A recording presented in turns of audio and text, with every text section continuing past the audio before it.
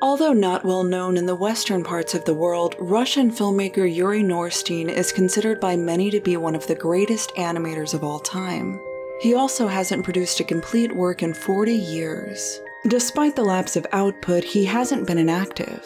With the collaboration of his wife and fellow animator Francheska Yarbusova, the two have been working inside a small rental flat which they've renovated into a workshop after being fired from their animation studio, to adapt a feature-length film called The Overcoat, or as it's called in Russian, Shainyel. With both of them 80 years old, they have been working on this film for over half their lives, giving The Overcoat the record for longest production of any animated feature in history. The two work so closely and with such unified vision that they've been described as a single artist. Together, they set out on their daily task to draw, paint, cut out, and bring to life a stop-motion film of unprecedented detail, knowing all the while it will likely never be finished.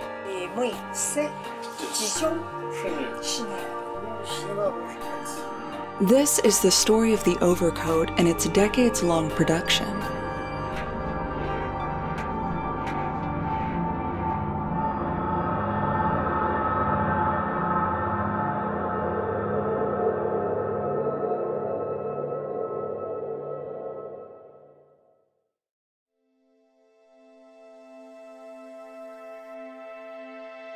When Yuri and Francheska began production on The Overcoat in 1981, they didn't know they'd embarked on a project which would consume the remainder of their lives. "If I'd known how far it would take me," Yuri said decades later in a 2019 interview, "I wouldn't have touched it." They were celebrated artists in their creative prime, known mostly for short, abstract films of a cerebral and surreal quality unique in Russian animation. Their longest film to date has been their most recent, 1979's Skazak, clocking in at just under half an hour. But for The Overcoat, they're aiming for feature length, 65 minutes, more than double their longest film to date. Yuri assumes his normal role as writer, director, and animator.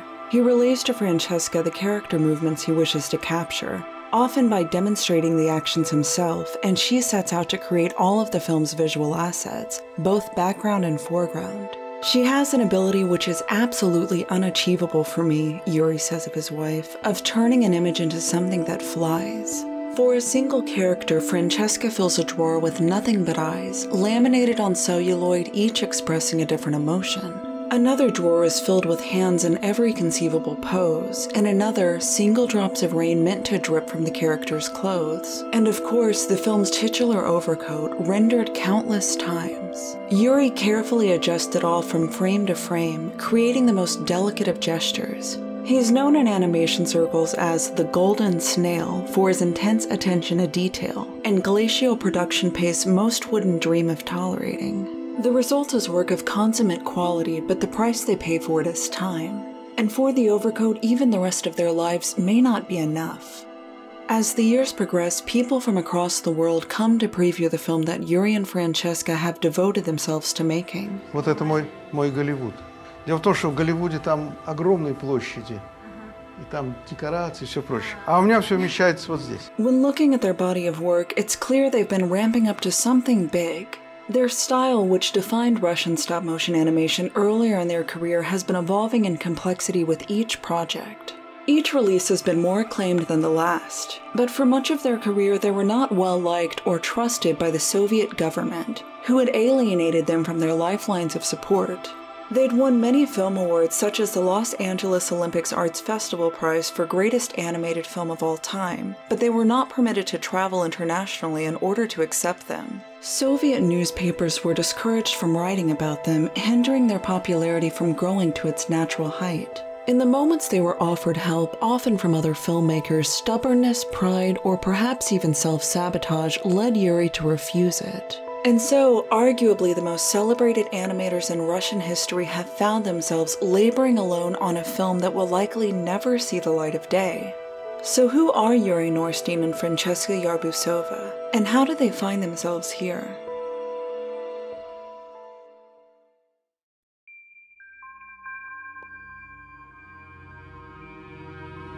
Yuri and Francheska met in 1967 and married the same year.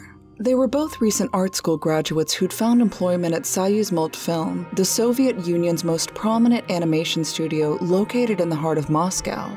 Soyuz-Multfilm was where they would begin to perfect the techniques that would become the envy of animators everywhere.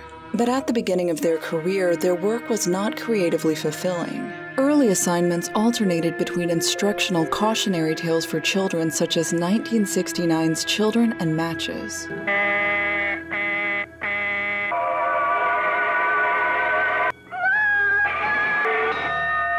And propagandistic films meant to glorify the Soviet Union.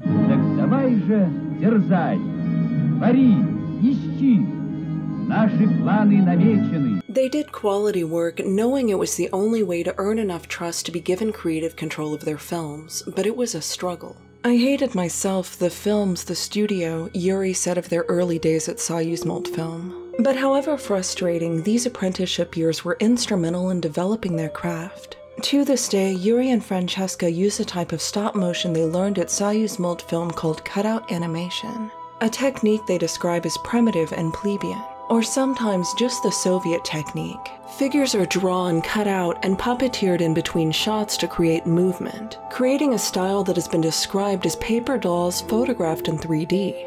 Most animators at Soyuz-Multfilm use small hinges that would allow the characters' limbs and joints to be easily adjusted from one frame to the next. It was a convenient method, and more importantly for the studio, it was fast. But Yuri hated how unnatural it looked. As he began to gain confidence in his role at the studio, Yuri would shock his coworkers by ripping out the tiny hinges, insisting on a much more time-consuming method of redrawing and recutting the characters' hands, legs, and facial expressions, as many times and in as many poses as it took to look natural.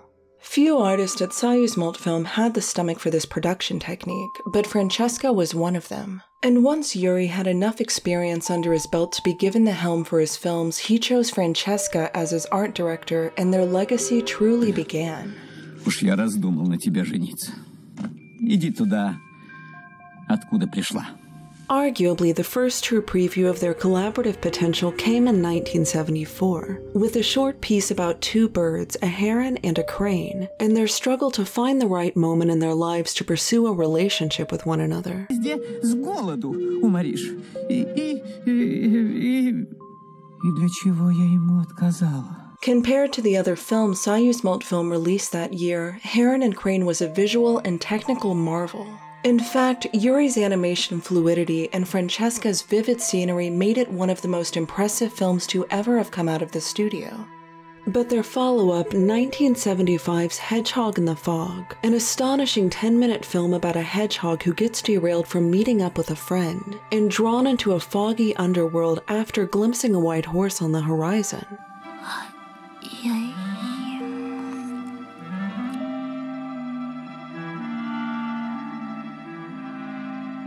Was an even bigger success, both artistically and commercially, earning Yuri and Francheska top animation awards. Many of the issues that would later plague their creative relationship hadn't yet fully formed, and their most persistent source of stress during these early years was their production pace. Soyuz-Multfilm was accustomed to releasing around 40 films per year, and having a director spend an entire year making a single 10-minute film was straining the patience of the studio executives. But they couldn't deny the cultural impact these films were having, and there was a sense of being in the halcyon days at Soyuz-Multfilm with Yuri and Francheska on their way to international stardom.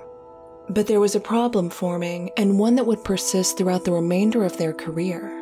The morals of their films were ambiguous, and in the 20th century Soviet Union, ambiguity in the arts wasn't tolerated.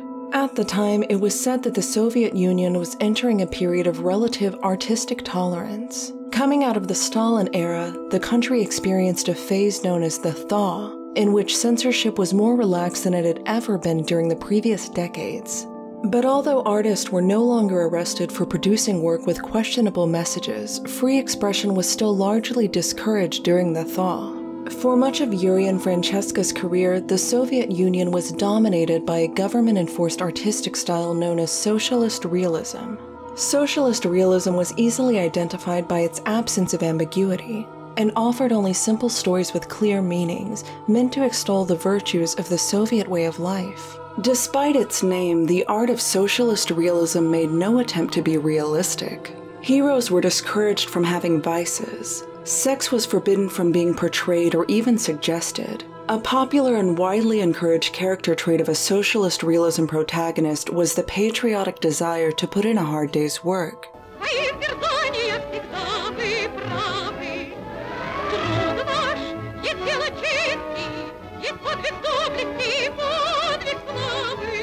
Literature was arguably the most scrutinized medium, and subversive novels during this time were written, quote, for the desk drawer, as the authors acknowledged they were unlikely to be published. Live-action films were also regularly subject to audits. Script supervisor roles within movie studios were said to have been filled by KGB agents, whose only goal was to reject potentially seditious content. Animation was considered to be a bit of a blind spot for censors who assumed the corner of the industry contained nothing but harmless children's stories. But in 1968, Soyuz Multfilm had produced The Glass Harmonica, an enigmatic film about the need for artistic liberation in the face of oppressive bureaucracy.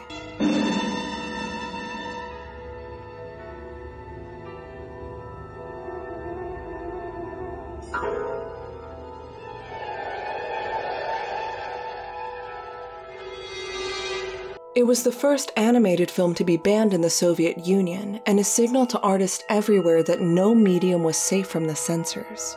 It didn't take much to arouse the suspicion of the censors for socialist realism, who'd had their eyes on Yuri and Francheska for years. Their films, innocent and playful on the surface, certainly weren't overtly seditious, but they weren't noticeably patriotic either.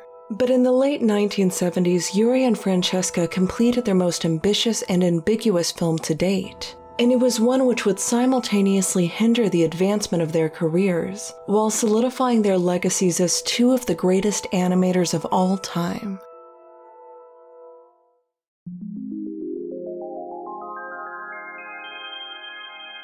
By the late 1970s, the distaste Yuri and Francheska felt toward the typical Soyuz Multfilm filmmaking style, and the socialist realism propaganda that drove it, had become their prime motivator for innovation. They set out to make something Yuri described as, quote, a protest against the animation of that time.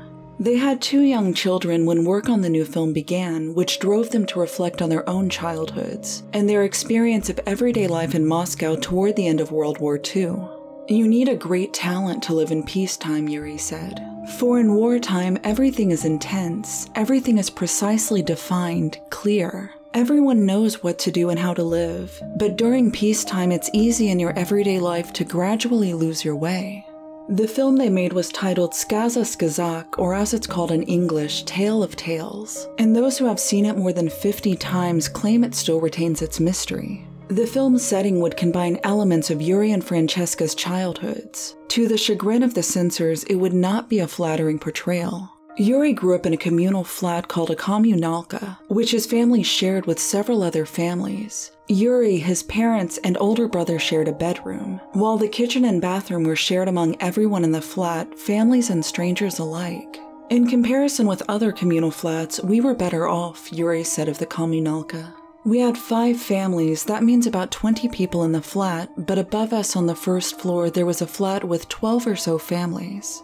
The corridor which connected the rooms doubled as a storage area for the family's belongings and a place for cooking. With only a single 25-watt bulb to light the entire space, one could barely see in front of them. The heat, noise, and smells, Yuri said, were terrible. We had no money and had to economize with everything. Yuri remembers when he was 4 years old, his aunt lost her newborn baby, and she gave Yuri her breast milk so it wouldn't go to waste. As Yuri fell asleep every night, his mother would sing to him a lullaby about a little gray wolf who would come to snatch him from his crib and take him away. It was a traditional lullaby, but it adopted a sinister meaning when considering the Norsteins were Jewish. And with the Nazis already occupying parts of the Soviet Union, the threat of capture and deportation was ever present. Despite it all, Yuri remembers feeling happiness. And one crucial question he hoped to answer with the film was, where did the happiness come from?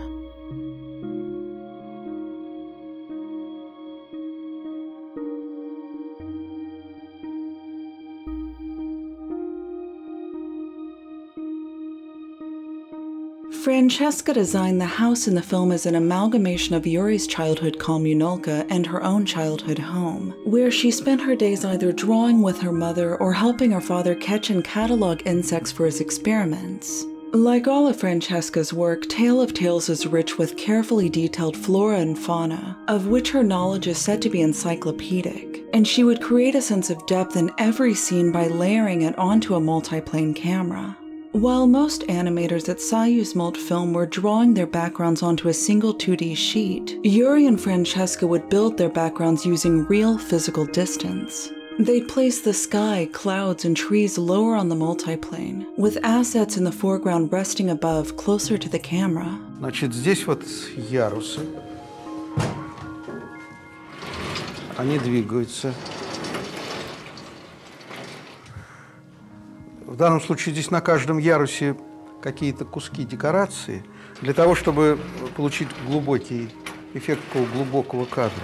Bizarre techniques such as photographing real raindrops to meticulously cut out and animate onto dripping leaves, or lighting fires in the studio in order to achieve this shot, only increased the divide between what most animators were willing to do for their films and what Yuri and Francheska insisted were necessary. Сказка Сказок was the most high-effort work they'd ever done, but the effort took its toll, and Yuri and Francheska nearly sacrificed their marriage and their sanity in order to achieve it. Yuri was growing increasingly difficult to work with. He felt a constant urge to outperform their previous films, and when things didn't come together as he'd envisioned, he later admitted to shouting blame at Francheska. They were destroying each other, wrote a friend of the couple. Fran was going to hang herself twice, if I remember correctly. Yuri was banging his head against the wall, and out of this suffering came the film.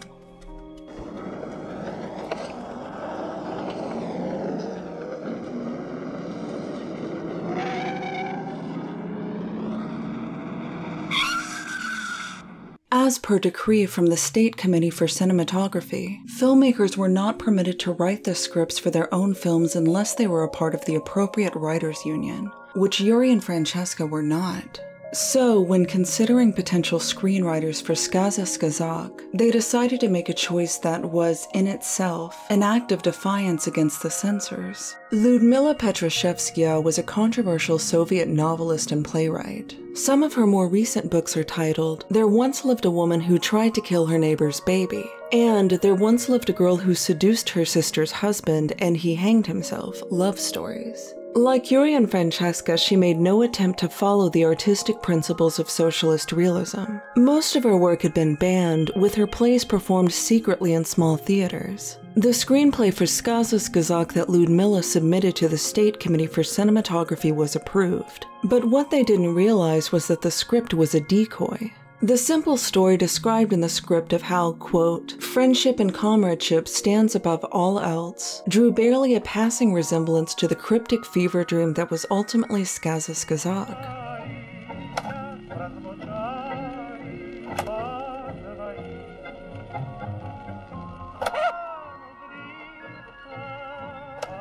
Once the film was unveiled, Philip Yurmish, the chairman for the State Committee of Cinematography, was not impressed. He felt the film's ambiguity left room for dangerous interpretations that might be construed as a critique on the Soviet way of life. At Soyuz Multfilm, Yurmish said, they've produced something that does not correspond at all to the principles of socialist realism.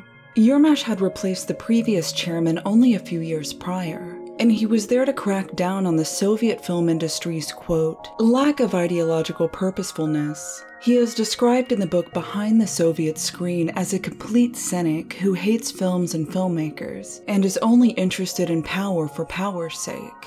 Yurmish ordered a letter to be sent to Yuri with a list of significant edits he wanted to make to the film before release. But having Lyudmila at their side seemed to embolden Yuri in the face of the censors, and he refused. The studio had thought he'd scare me with that piece of paper because he himself lived by those rules, Yuri said. He was amazed and even frightened when I refused to change the film. Yurmish was ready to issue a ban on the screening of Сказка Сказок, the first ban of a Soviet animated film since The Glass Harmonica over 10 years prior. But a secret alliance of filmmakers who opposed the censors was beginning to form, and they quickly lobbied for Yuri and Francheska to be awarded the USSR State Prize for their outstanding work in animation. And with big names such as celebrated animator Fedor Ketruk to vouch for them, the State Prize was awarded. Если бы Юрию Норштейну не дали государственную премию за его предыдущие фильмы, то «Сказка сказок» так и бы осталась запрещена до 1986 года.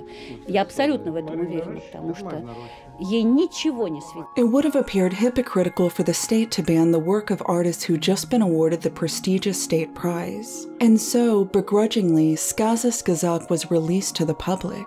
Yuri and Francheska had won the fight, and after nearly 50 years of socialist realism in the Soviet Union, there was a sense that artists who banded together to rebel could potentially bring it to an end.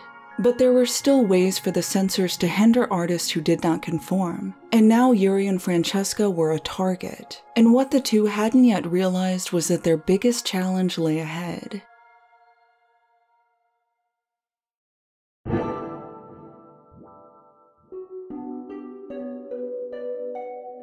Following the release of Skaza Skazak, Yuri and Francheska were eager to begin work on their next film. They'd begun to develop a bit of a reputation for lengthy and problematic productions, but the executives at Soyuz Multfilm still seemed to appreciate their ambition. So when Yuri and Francheska pitched their idea, they were granted funding and studio space. The film was called The Overcoat, and its characters and plot would be based on a short story of the same title by Russian novelist Nikolai Gogol. The story follows a compulsive and solitary copy editor named Akaky Akakevich. At work, he copies ledgers, notices, and any other text put in front of him. At home, he doesn't know what to do with himself other than to continue copying, using whatever random bits of script he finds lying around his house until he falls asleep. He nearly freezes each day as he's walking to and from his office, and his overcoat is so threadbare that his tailor declares it a lost cause. So Akakevich saves up his rubles for a year, often going without food, in order to have a replacement made.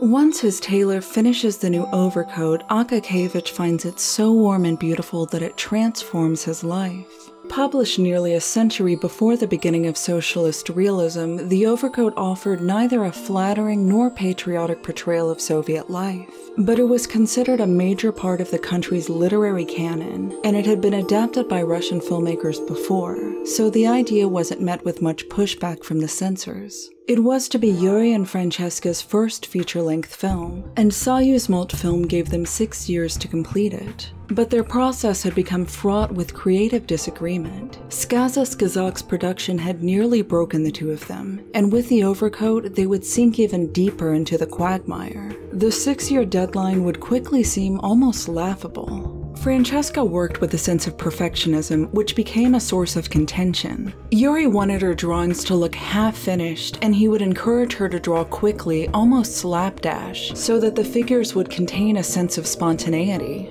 "I'm always telling her not to draw perfectly finished pictures as if for an exhibition," Yuri said in a 1990 interview. "What we want is something that will develop further when it's on the screen. If there's no later development, the film will be dead." Здесь не нужно соблюдать такую математическую дистиллированную точность.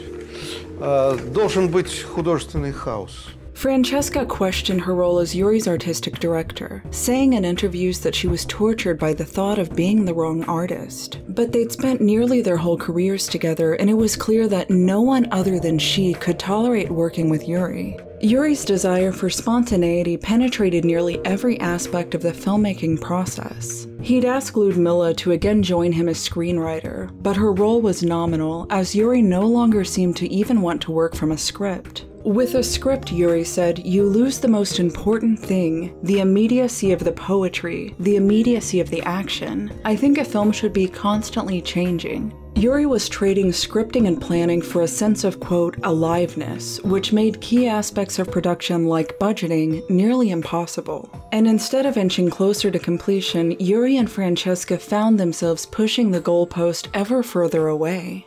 But the work was stunning. No cutout animation had ever had such precision and fluidity of movement. Although previously disgusted by Soyuz Multfilm's over-reliance on hinges, Yuri and Francheska now saw fit to incorporate them, not as a shortcut, but as a way to mimic human dexterity. Значит, это еще? Да, это двигается. В каждой? Нет. Ну вот здесь есть. Вот здесь есть, вот здесь есть. Вот. And unlike their past films, which were vivid and rich in color, The Overcoat was to be illustrated in bleak grayscale. Meanwhile, the world outside of the Soviet Union was beginning to notice Сказка. When the Olympics Arts Festival was held in Los Angeles in 1984, a panel of judges voted it the best animated film of all time. «Сказка сказок» считается до сих пор лучшим фильмом всех времен и народов. American media was baffled that their Disney films didn't take home the top awards, and such classics as Snow White and the Seven Dwarfs had been beaten by a 30-minute Soviet cartoon that barely anyone had heard of. But for Yuri and Francheska, life didn't improve. They were not permitted to travel to Los Angeles to accept the award, and it's been written that during the ceremony, a KGB agent was there to accept it on their behalf. This was a somewhat common technique used to suppress seditious content that was gaining international popularity. Notably, in 1958, Soviet author Boris Pasternak was banned from accepting the Nobel Prize for his novel Dr. Zhivago, which at the time wasn't even allowed to be published in its native country. But not only did the achievement of having created the greatest animated film of all time do little to earn the respect of their government, Soyuz Multfilm fired Yuri and Francheska from their studio once the 1986 deadline for The Overcoat arrived, and only 10 minutes of completed film could be delivered, a fraction of its anticipated runtime. They were arguably the best in the world at their craft, and yet it seemed to mean nothing. They had been abandoned, and if they were to continue, they would only have each other. And for Yuri and Francheska, these conditions would prove to be paralyzing. Я только знаю, что я все время прусь туда, где темная зона, и я не знаю, что меня там ждет. И почему я туда прусь? Ну, наверное, идиот, поэтому иду.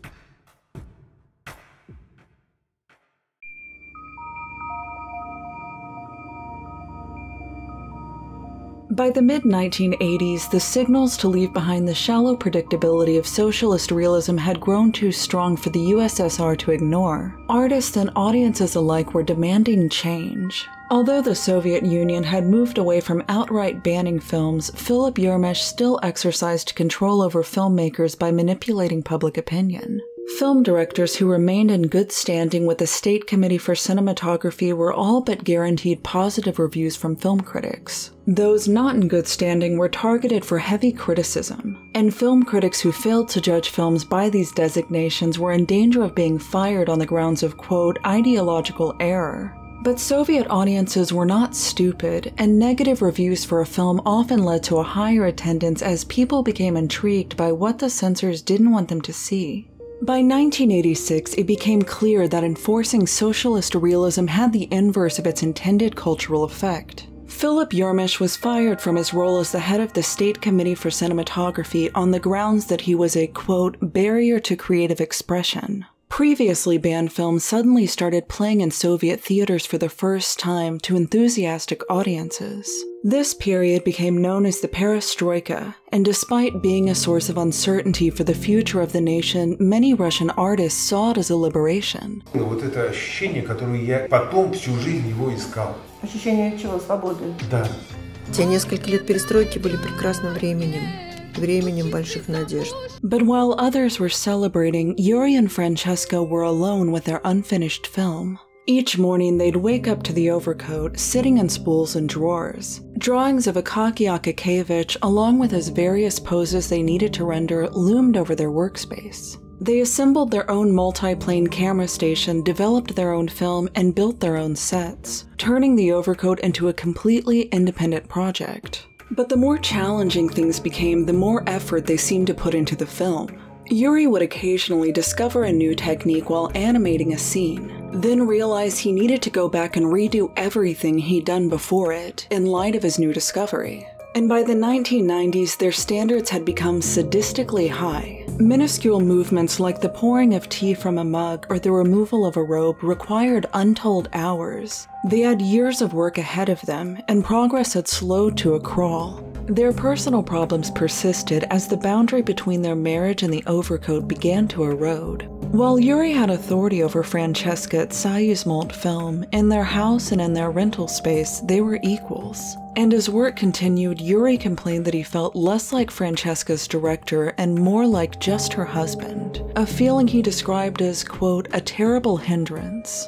But the underlying issue was that the two of them were trying to make a film that would normally warrant an entire studio production. They were largely without help, aside from friends who would occasionally come over to help operate the multi-plane camera, which required an additional set of hands. But funding was a constant source of anxiety, as more often than not, Yuri and Francheska had none. The perestroika had liberated artist creativity, but it also restructured how subsidies were distributed among the Soviet Union's disciplines. Filmmakers, especially ones without a studio, were left to fend for themselves. Other Soviet animators took jobs abroad, and many early 90s American cartoons were directed by Russians who'd relocated after the perestroika. Yuri and Francheska were given similar opportunities, with North American studios eager to finance their work on the Overcoat if they were willing to relocate, but they refused to leave. Their reasoning wasn't based on a sentimentality for their birthplace of Moscow, but rather a notion that the Overcoat could only be created amid feelings of discomfort and uncertainty. Yuri drew the following analogy. Once as a child, I fell off my bike and grazed my elbow. I couldn't feel the rest of my body at all, only the elbow. And it's like that with work. You should only work with the injured part, and you can only get that feeling at home. Yuri seemed to subscribe to a belief that suffering somehow purified their art, and if things were made too easy, the work would lose something. This asceticism seemed to penetrate nearly all aspects of their process. Yuri, for example, refuses to use a computer to assist in any stage of their production, with the only explanation being that the idea of it makes him sick. Почему я не пользуюсь компьютером? Сейчас же все на компьютере делают, все. То есть я считаюсь последним диким человеком, который в диких шкурах с дубиной в руке ходит, уже разговаривать не умеет и только орет. Вот кто я сегодня. They would continue, quote, without computers, without everything. To help with funding, they opened their workshop for weekly tours, where they would sell prints and postcards of their artwork, but this hardly covered their expenses. So they would take commissioned work, such as this 30-second sugar commercial.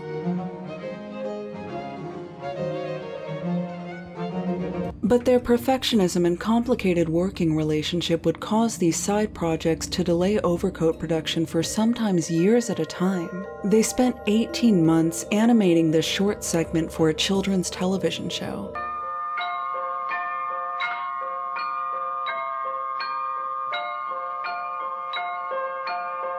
And this 2-minute-long piece for a Japanese compilation called Winter Days took them nearly a year to complete.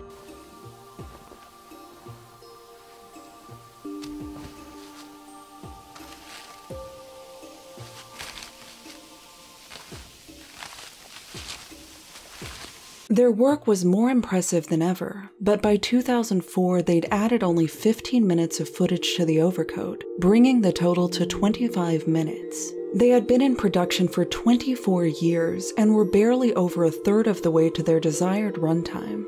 Their name still inspired reverence in their fellow animators, and Nick Park of Wallace and Gromit fame offered the two of them funding, but Yuri would only accept a box of light bulbs. It's reported that financiers will regularly visit their studios and offer them the money they need to complete the film, but Yuri gained a reputation for literally running from the conversation and hiding in the other room. A close friend of the couple summed it up by saying, "The only things Yuri is afraid of are the things that might really help him." So at Yuri's insistence, the greatest Russian animators of all time would trudge along on their own, with the unfinished Overcoat an ever-present part of their lives. And slowly they would grow accustomed to the reality that they may never finish it, and that not finishing it was, in many ways, a choice.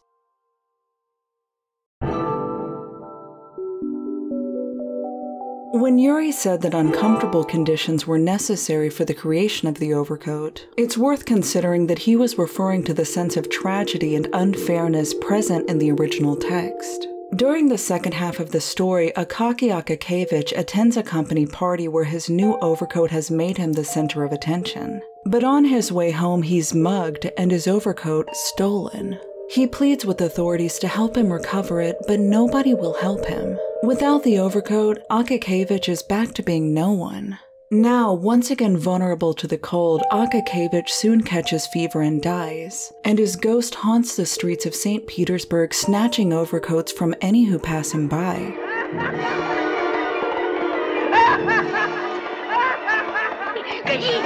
The story of Nikolai Gogol himself has an equally tragic ending. He sabotaged his final manuscript, a follow-up to his acclaimed novel Dead Souls, which he'd been working on for years, by throwing it into a fire during a brief psychosis. He fell into a depression, stopped eating, and died alone in his bed a week later. With Yuri and Francheska's previous films, from the lighthearted Heron and Crane to the solemnly optimistic Skaza Skazak, there was always the drive to outperform their past selves. But there didn't seem to be any element of purposely making things more difficult for the sake of artistic purification. But it's clear they view the overcoat differently. And despite the fact that some of their short films under Soyuz Film continue to be celebrated as some of the greatest of all time, the Overcoat's 40-year-long and counting production cycle is what they're on track to be most known for.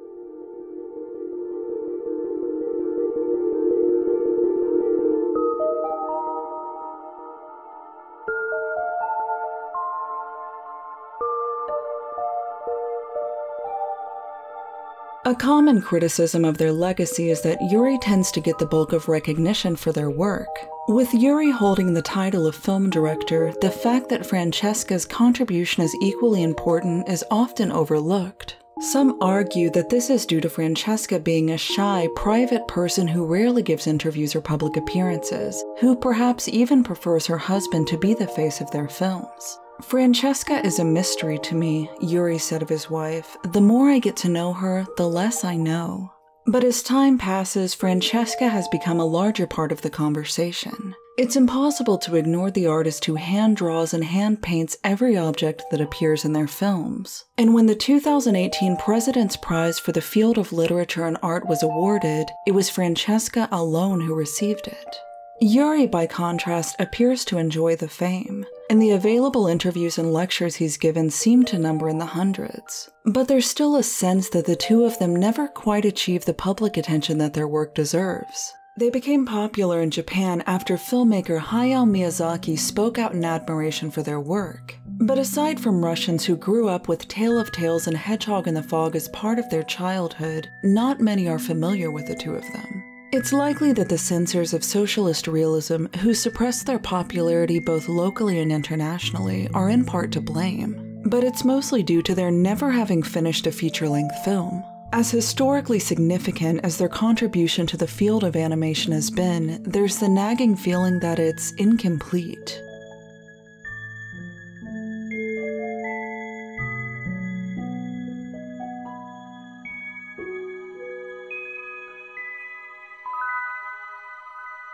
The experience of working on a single film for 40 years is something virtually no one else can relate to. But other examples of decade-long animation productions, while rare, are not unheard of. A Hungarian film titled The Tragedy of Man, which chronicles the entire rise and fall of humanity, began production in 1983 and didn't see a release until 2011.